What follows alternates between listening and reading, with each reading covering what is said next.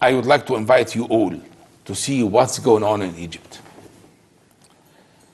And before to talk about Egypt, I would like really to congratulate President Joe Biden, elected president, hoping that his presidency will witness more momentum for the Arab-American relations, which will be contribute to achieve our common aspiration for peace, stability, and prosperity.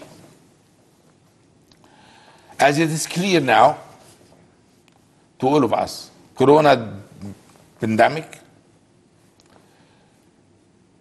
it is a dangerous thing now worldwide, and everybody is thinking, all the countries has been thinking for the result after this pandemic. Today, the worldwide are suffering. Today, a huge idea around, and I think a big changement will happen. Changing for the international system, changing for reshaping globalization, reinforcing of the national priorities, refocusing in the international priorities, and paying attention to the security implication of the economic policies. Indeed, I think with all the rules coming out, with all the idea, the world will be changing and will never be again as before the pandemic. This problem, I think, is worldwide, and the triangle between America and Europe and also the Middle East has to sit together to draw a new vision and a new idea to see what we can do. This is number one.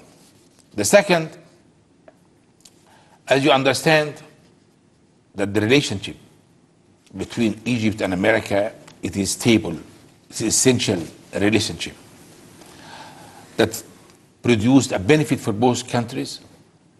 And I think that the history between the relationship in all steps among the history can prove a lot of meaning. We really appreciate the roles of President Trump concerning the most important issue which Egypt is facing today, concerning the water, the life of Egypt. The water, it is something very important for Egypt, which comes from River Nile, comes from Ethiopia, comes from the south. And just to tell you the story in brief, that among the past 100 years, our agreement with the Ethiopian government is to take 55 million cubic meter water. Indeed, we find recently they make a dam. Yes, we are happy that they are making a dam. We are happy to cooperate with them to make more investment in their countries. But to touch our right, the essential, the life of all the Egyptians is an Nile. And we cannot permit somebody to touch this right. I think President Trump has been making a wonderful situation, inviting all the people to discuss this issue in the White House, and they declare that they are reaching agreement, and suddenly we find that the Ethiopian government has been withdrawn themselves, refusing to sign the agreement. This it was a scandal. This it was a big problem. We don't like to make any confrontation with Ethiopian people. We have a great relationship with them, but this is our right. We'll never permit any power in the world to take our right. This is not only right, this is our life.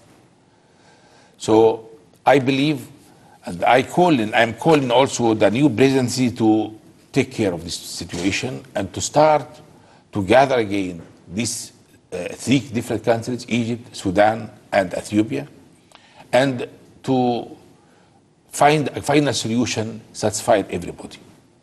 I think this is our right, and we are going to help as much as we can the Ethiopian government for their investment and their future.